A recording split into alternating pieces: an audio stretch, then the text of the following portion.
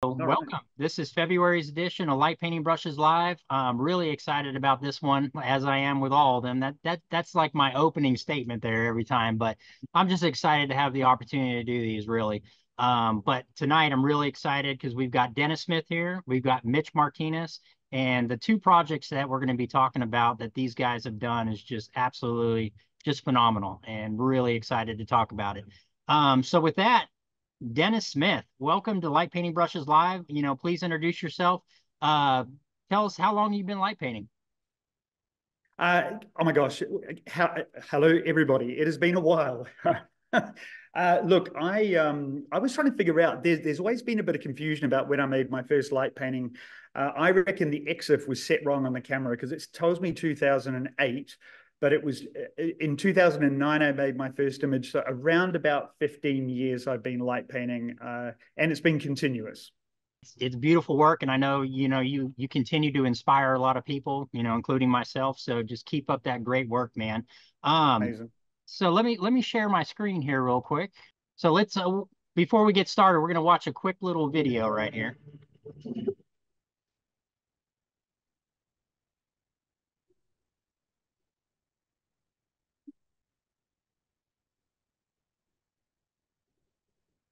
It still makes me feel queasy watching this happen. Unfortunately, it's a little jerky, but I think people will get the idea.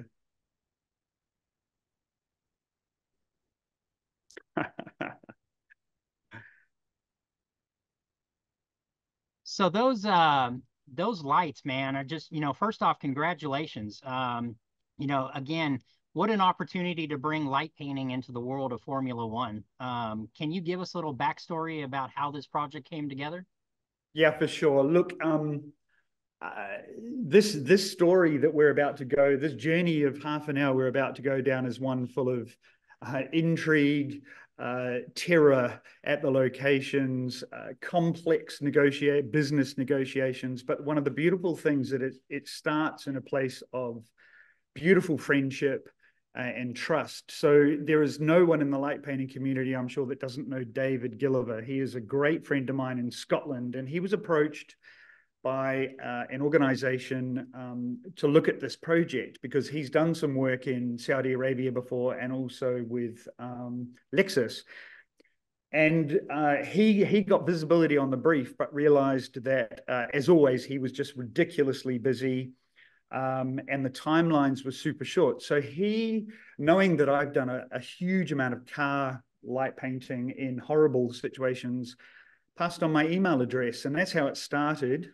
And then was followed by 2 months of wild planning, negotiation, scheduling, pitching, testing, transferring files and video until on the, oh my gosh, I've totally lost track of the dates. About 2 weeks ago, I jumped on a plane and headed to Saudi Arabia to make a set of images. And they're stunning, man. Just what an opportunity. For myself personally, I see these types of projects and the opportunities to be involved with that, is so inspiring. Mm. Could you give us some insight about how we as light painters can add value to our own work to pursue, opportunities such as this? Sure. Yeah. Well, look, I think probably I've made in a lot of notes, but I one of the notes that I made is there's going to be a few aspects to this chat, and just by the nature of it, and your question sort of wraps up the idea that we're going to be having a bit of a business conversation. There is going to be a bit of light painting involved. But fundamentally, mate, so I'm a commercial filmmaker. So I have a commercial photography and filmmaking business. I've been in marketing and sales my whole life. I've always been self-employed. And so when these opportunities come up, they tend to be about a lot of stuff other than light painting. And so in answer to your question, I think anyone that is watching this or anyone that is a light painter that wants to pursue it in a commercial way, really the way that you can, if the question is how do I add value to my own work, because there's a question, we're going to be chatting about the business side of things later, is really, you need to really decide that this is something you want to pursue. If you want to go and have a crack at making a bit of income from light painting, you need to learn a bit about business, a bit about marketing, about all of the other aspects. And this relates to all art, by the way. But really take the time to sit down, look at the work that you're producing, look at the work that you would love to produce in order to do this work, and just attack it, just maul it with an insane amount of passion, time, blood, sweat, and tears. And then you throw that into the mix with a little bit of understanding of how marketing works, what marketing companies and advertising companies look for in their work. Mix all of that around and chuck in a bit of love and a bit of passion. And what might come out the other end, if you bake it for the right amount of time, is the opportunity to write an invoice. Yeah, I think that's in summary. Right. The answer to that. I mean, there's a lot of misconceptions and a lot of misunderstandings in our community about what making money in the community or monetizing your art is all about. It's a very, very, very complicated thing. Well, I mean, you do it well, and and to be involved with projects like this is just absolutely amazing. And and I had to look this up for this next question. So the average Formula One car is around 12 to 15 million dollars. Describe to us the feeling of being right there, inches away from such an incredible machine.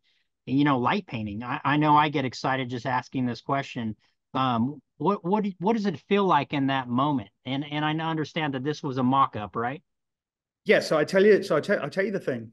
So this particular car is a mock-up. It was an unimaginably high quality one. This thing went off and on a truck about 5 times and didn't break once. But during leading up to this, so historically I've done a lot of work with cars and some unimaginably expensive cars, and by the nature of light painting vehicles, you're getting close with tools, right? So you can see how close some of these blades are. And coming up in the coming weeks, there's a massive amount of video content coming showing the actual technique. But it is a combination of terrifying. It's a bit scary, right? But we're going back. So we're just working on potentially going back for the Grand Prix, and we're working on a program to do some work with the teams. So that will mean actually being near the cars and the drivers. And the reality is that if you donk a car every now and then with a light painting tool, you're not going to do too much damage. But yeah, it's scary as all shit, is the answer to your question, mate. I bet. Yeah. Tell us a little bit about the tools you were using. What light painting brushes tools did you use for this project? Yeah, so it's really interesting. So I never assume that anyone sees anything I do online, but after a few years of a massive array of projects, 2024, in January, I packed away all of my light painting tools into the shed. And this year, for my personal work, obviously not commercial work because you're looking at it, but I'm only using the ball of light tool. I'm just having a year of going back to basics. So I packed everything away in the shed. And then when this job went live, I had to go and unpack all of my gear out of the shed and pull out what I was going to use. I developed a few quite special tools to create these sort of wind vortexy kind of things. But when I went into my rather large box of light painting brushes tools, there were a couple of absolute no-brainers. And in some of the images, I'm not sure if you have any, at the back of the vehicle, we were trying to replicate the look of sparks coming off the back of the car. I think I actually have that video. Let me pull that. It's this next one. It's this one right here, I believe. Oh, I might have messed that up, but yeah, that's okay. But it's got you doing the fiber in the back of the yeah. So we wanted to create this effect of sparks coming off the back of the car because Jeddah is a street circuit notorious for sparks. And so what I did is I got a black fiber optic and I put a red gel in it, and it of course is absolutely insanely perfect for that effect. And then when we were the other problem is always traveling with such a massive amount of tools. But there was one shot we did, which has kind of ended up being the hero shot at the lanterns. So if you bring that one up, I know it's in the set. What you'll see is, Yeah, this one. So this is a crop of it, but we use this one. So the whole idea of these images was to give the impression of the car moving. So we wanted that you wanted to look at the image and make a feeling of it moving, and it was phenomenally complex. But this image here, I'm using the blue glitter stick, and I ended up using all of the glitter sticks in a bunch of portraits. But I'll tell you, this is a true story. I looked through Lightroom last night just to make sure I had it right. It took maybe 16 attempts to get this image right, to get the flow of the blue next to the car. So we'd open the shutter, we'd do a test. I was happy that the image was right. And then we would go live, which meant I scanned the entire car. So the entire car is lit by hand. Then I would come back and do the flames, and then I would do the blue swirl. And on about the 20th attempt, I saw this one and it just blew. Well, there were 20 people on set at any time, and we had a giant TV screen. So you can imagine the horror, especially when you walk into an environment this bright, knowing that the very first image you create, there's going to be 20 people, including the client that's just paid for you to travel halfway around the world, going to be staring at the image. But this Those blue, lanterns just set it off too. It just adds to the look, everything about it. Man. it's a really famous spot. But what you can see all the street lights. It was terrible. We're going to talk about this, but yeah. So the tools I used were the glitter sticks and the fiber optics, and of course there is no shoot that doesn't happen without a universal connector, of course. Right. Yeah.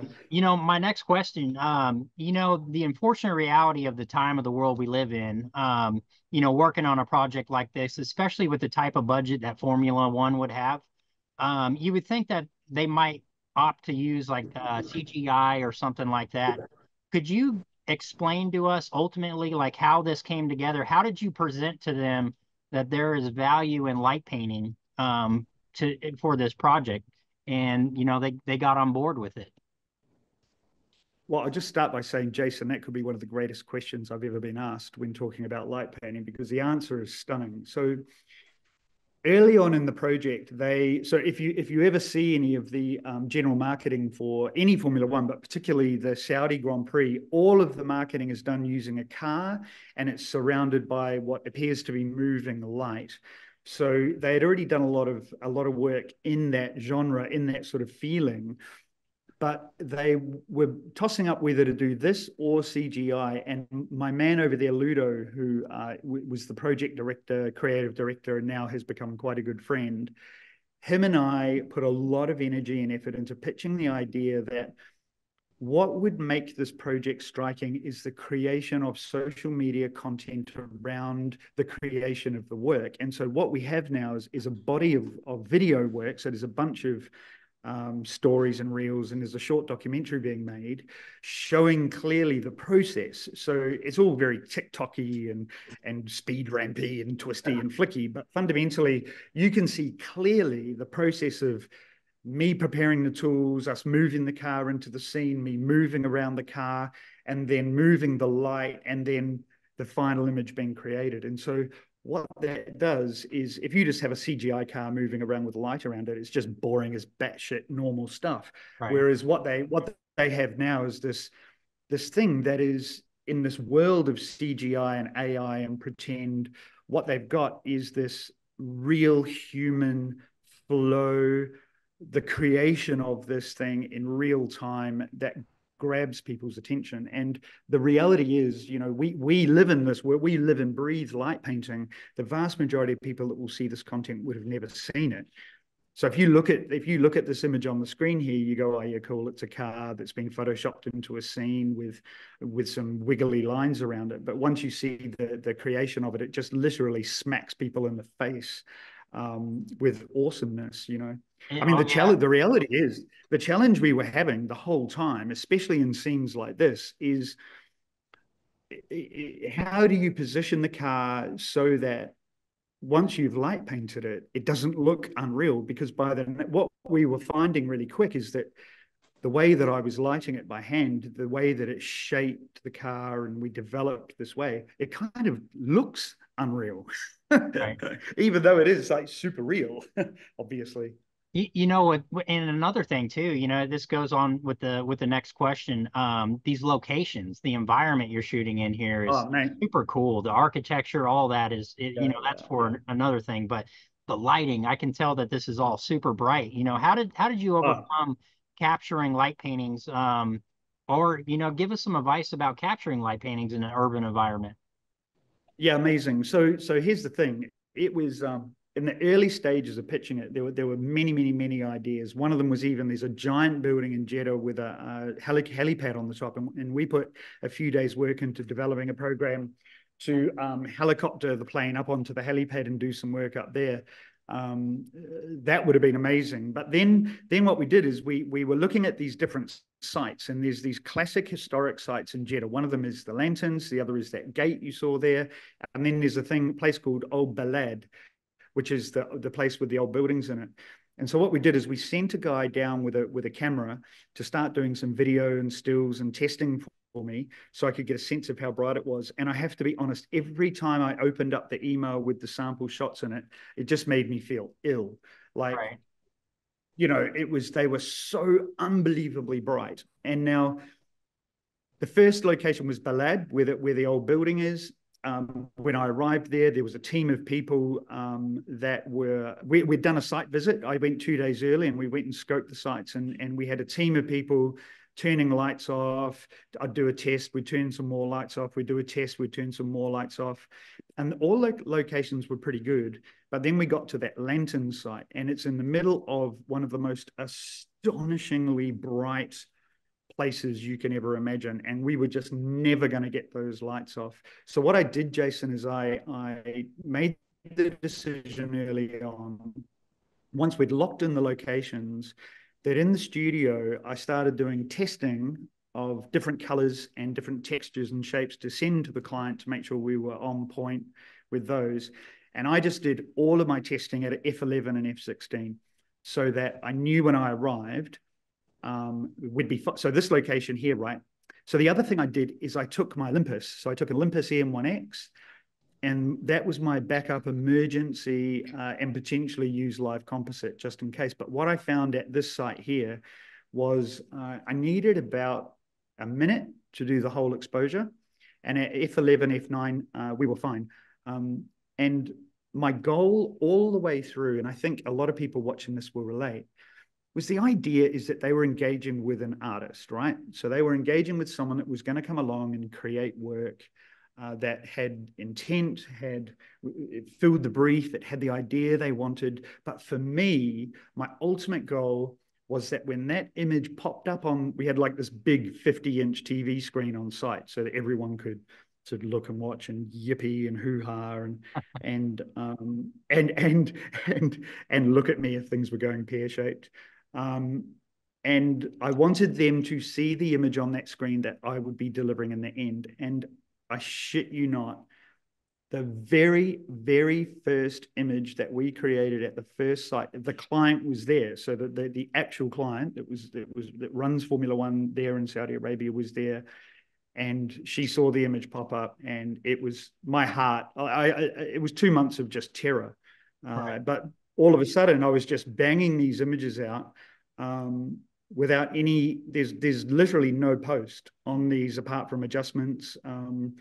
There was one bright spot on one building I plated out, but fundamentally, every image that you'll see in this campaign is straight out of camera. That's awesome, man. That's always such a great feeling as a light painter to Oh, look at your back of your camera and get it on screen. And oh, I mean, there's, you know, yeah. yeah, it's fantastic. Look, we're yeah, and we'll touch on this in a bit, but I want to paint a scene for you. Like we pitched hard for this program. They were very, very hesitant, F1. There was a lot of risk, there was a lot of cost. It was very, very tight deadlines. So it all came about very quick. And so when the client is standing there, literally there was no testing. When the client's standing there looking at the images come up on the screen, I was just it's hard to describe the Right. horror of the fair, but yeah, it all came together pretty quick, which is Tell amazing. tell us about your team. You know, the team that you had there working, and I know you sent me a picture. Who are these gentlemen here? Yeah. So we'll leave this on the screen while I'm talking about it because this is really Absolutely. important. Um, I have been well, I hesitate to use the word lucky. My light painting has allowed me to see the world. I have been to some pretty astonishing places to do work commercially and personally. And the reality is that when you're doing work at this scale or even a mid scale or whatever, you know, as soon as you're moving out of your studio or heading out to the hills on your own, it takes a large group of people to make something like this happen. And prior to going, there was you know, I mean, it goes without saying that you know, David Gilliver and I, he was a massive part of my prep for this. You know, on supporting me through the nerves, mainly. But we talked a lot of technical stuff, so we worked together. And then on the ground there was a main guy, so he was my main contact creative director. But each night that we went out, there were around 20 to 30 people on site, and the 20 of those people that were made up of my team. So that was people like these three guys here who were and I you can't see me, but I'm doing inverted commas laborers. So these guys pushed stuff around, carried stuff, moved stuff. Then there were two or three people that were above them. Then there were the technical team, so people that were organizing technical stuff. I had a support person that made sure I consumed water because it was like 36 degrees and humid all the time. So there was a massive, massive team of people we were managing each night. But these three guys are what my travel and what I love to think my work is about. None of these guys spoke a word of English. And every single night they would turn up at maybe 10 p.m. and stay awake and working through till the sun came up. And every night I would go over and sit with them and say hi, shake their hands, have a chat without chatting. And it's always a reminder, you know, that when I travel or when I work, it's about the people for me. You know, we and this circles back around to adding value to your light painting to do commercial work. If you leave a job like this after I was there for 12 days, and their memory is that you were easy to work with, a huge amount of fun. When shit went pear-shaped, you just stepped up and made it work. You didn't moan. You just sweated your guts out. And if you just leave the job having been a good human and worked hard, that's the shit that they remember. And that's the reason why you'll get taken back. The fact that you happen to make a light painting image or meet their expectations is kind of a bonus. But yeah, huge team of people. And what I did is every single morning I would send them a message with an image, and I would make sure they knew that without every single one of them, there is absolutely no way the image would have happened. Could you tell like just the expressions on their face, like seeing light painting for the first time, like Oh, just mate, blown away? these three guys here were just tripping balls every time we went onto site. Like they were just because I'd bring them in, they'd go sit like over there. I'd say, come here, and they'd be standing next to the client watching. You know, it was just yeah, everyone. Like I that video that we showed before of me doing that light painting with the guy sitting on the car. I had a deal that I didn't want to know who anyone was that came on set, so that when I was doing a portrait with them, I didn't want to know how important they were. And that guy was literally the boss of Formula One Saudi Arabia, and he had a blast. And you can see at the end of the video, you know, he comes and wraps his arms around me, and he's just absolutely having a ball watching the light painting come together. You know, and it just reminds me that yeah, but what that meant is that then every other night the first 2 hours was spent making portraits of VIPs and the client, which was cool because it gave me a chance to set up and test light and test tools and stuff. It was awesome. Right. And we do have that video coming up, by the way, that you kept mentioning. It's coming up. But you know, I see opportunities like this, and I can't help but feel a sense of pride knowing that, you know, something that I'm personally passionate about is getting the recognition that it deserves, you know, around the world.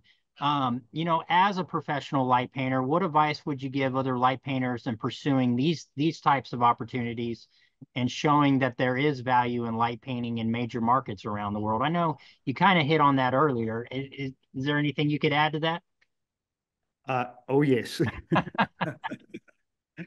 um, look, I've been mulling this question, Jason, and it's a little complicated, right? Because I don't want to blow smoke up anyone's ass.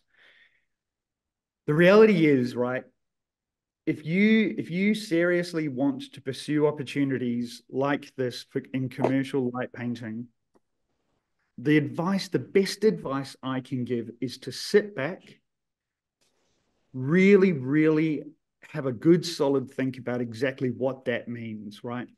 And if you want to go out and write an invoice to someone and deliver them a set of images or video content around light painting that they will love and will ensure that you do future work, the advice that I can give, and this is going to be hard for some people to hear, is you got to be realistic, right? If you use the amount of likes and followers you have on social media as a gauge for how good your light painting is, you're heading down the wrong path. Absolutely. To this kind of work. I'll tell you something interesting. When this client booked me, I had less than 700 followers on Instagram. They didn't give a shit how many followers I had on Instagram, how many likes my images got. It had absolutely zero to do with getting this job.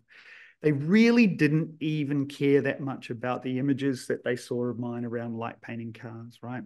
What they cared about and what really matters in this end of our business, or this end of the art form and this end of the business, is that you carry yourself in a professional way. You need to be able to walk into a room and have a serious business conversation. You need to understand ROIs. You need to understand the business of marketing. You need to understand, expectations around what they want, what they're doing. Just because you make pretty images is about 5% of actually doing this type of work. And this word is important, successfully, right? You can get paid to do light painting, but to get paid to do it properly is a whole nother level. And so, look, the advice that I would give to anyone is, if you think you're a good light painter, or you think you make light painting images that have commercial value, take the time to go away and study and learn about the business of art, the business of marketing, the business of advertising. Learn how to write a proposal. I'm trying to keep this paragraph short because I'm very passionate about it. I have been, like I say, I've done a lot of this kind of stuff, and it took me a long, long time to understand that there is the bridge that goes between making beautiful images that people like and seriously making serious images that people pay money for. That is a very tenuous bridge, and it is full of holes. I could talk for hours on how to develop a business around the opportunity. That's great. That's great answers there. But mate, I think the key, if people take one thing away from this talk, that is that if you can, this is a cool video. I hope it plays smoothly. So this video, this portrait and this video will probably be the reason I go back and create a proper body of work at the Grand Prix next year. Wicked. So we hand scanned every single image. I'm an old man. My back was killing me every night. It was crazy. We did over 150 of these. Well, it's great work, man. And I wrote in closing that, I just want to say thank you for the work that you do, and inspiring. It's really inspiring what you did with this project, man. Thanks, man. Thank you. I appreciate the fact that you took something and you showed that, if you have this idea and you have these things, that those opportunities are achievable. You just got to put your mind to it, and you can make it happen. There are people that I'll leave you. So. Yep. I'll leave you with one thing. Right? I have two very clearly defined aspects to my art practice. One is the financial side, which over the last few years waned for all sorts of reasons. And then I have my personal practice, right? So that's things like my Ball of Light project, the duality thing I did a couple of years ago, right, or last year. I have a very clearly defined aspect of my work that is commercial and personal. And if you make the decision to have a crack at making a bit of a living from light painting, try and keep a barrier between the two. You've got to remember to take the time to go out, and really just like I went to the beach 2 nights ago, and I was in the middle of post-production for this project, and I just went and spent a night on the beach making ball of light images, just really reminding myself why it is I do this thing, and I think it's easy to get lost in this sort of desire to push in a certain direction. And the other thing is, you're right, Jason, any one of us, anyone that has picked up a light painting tool can go out and pursue this type of thing, but just start small. If you live in a town, go find someone that has a small business, have a think of an idea where you can add some light painting to their product or their business, and start small. Don't it takes small steps. Absolutely. Well, you know what? I just want to say thank you again, man. Really appreciate you being here, Dennis. Tremendous job on this project. And, just always keep pushing, creating, and showing us all that, that there is a market for the ideas that we have, and you just, Yeah. I know I appreciate it. I know a lot of people appreciate that. So thank you. Amazing, mate. Well, it's my pleasure. And thank you guys for everything that you do. It's nice to be reconnecting. That's for sure.